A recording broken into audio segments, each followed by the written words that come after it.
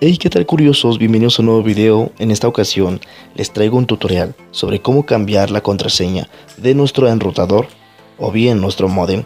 En esta ocasión es de TELMEX. Lo primero que hay que hacer es dirigirnos a nuestro navegador.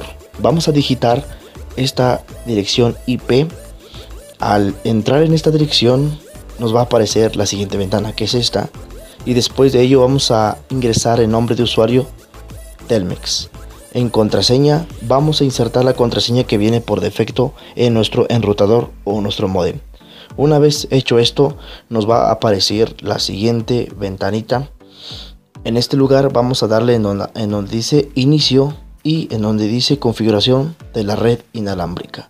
Después de ello nos va a aparecer esta ventana, que es donde hay que configurar ya nuestro nombre de nuestro módem, que es el nombre de la red.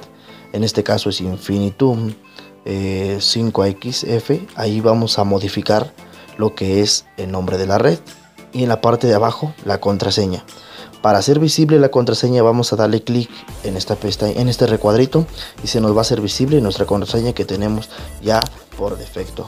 Una vez hecho esto, vamos a configurar pues esta contraseña. Vamos a borrar lo que trae ya por defecto y vamos a digitar la contraseña nueva que nosotros queremos ingresar. Recuerden siempre colocar una combinación de dígitos entre mayúsculas, letras y minúsculas, así como números, ¿ok? De esta manera se hace más segura la contraseña.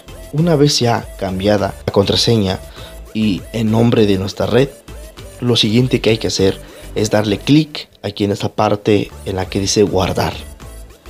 Y enseguida va a proceder a expulsarnos de la red. Vamos a quedarnos sin conexión. Vamos a tener que ir a configuración.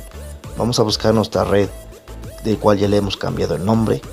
Y una vez ubiquemos la red que hemos ya modificado, vamos a ingresar nuestra nueva contraseña y vamos a esperar a que nos conecte. Probablemente les va a tardar unos segundos, no más allá de unos 20-30 segundos, para que les vuelva a conectar. Ok, no se desesperen si ingresan la contraseña y no les conecta al instante, no se preocupen, espérense unos momentitos y ya les va a conectar. Y pues bueno, esto ha sido todo, espero que les haya sido de mucha ayuda y pues a los nuevos les pido que se suscriban y denle like y compartan.